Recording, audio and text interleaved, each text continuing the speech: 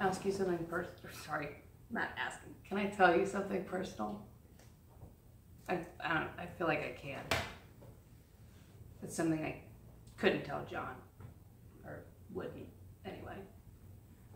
It's up to you. But I warn you, if you tell me something personal, I might do the same. Okay. I think sex is overrated. I think people place too much importance on it, and I think all that stuff about women wanting it just as bad is crap. I mean, I think women want it, but just not for the same reasons that men think they do. I guess I'm getting confused. Do you understand what I'm trying to say? I think so.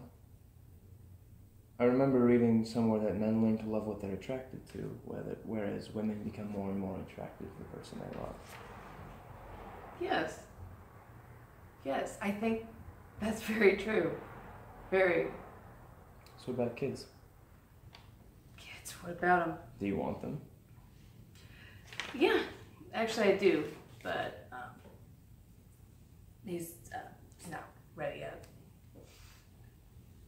Why is that? I don't know. I asked him, but he always says not now. So I quit asking. What's your personal thing? Are you really going to tell me something personal? Do you want me to? Yeah. Unless it's gross, like a scar or something.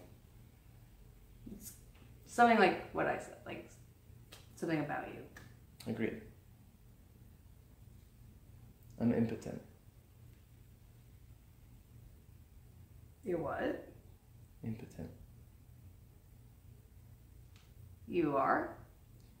Well, let me put it this way. I cannot achieve an erection while in the presence of another person. So for all practical purposes, I'm impotent. Does it bother you? Not usually.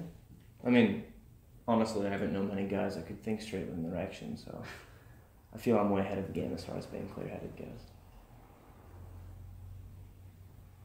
Does it make you self-conscious? I'm self-conscious, but not in the same way you are. You've got to be the most attractive, self-conscious person I've ever seen. Why do you say I'm self-conscious? Well, I've been watching you.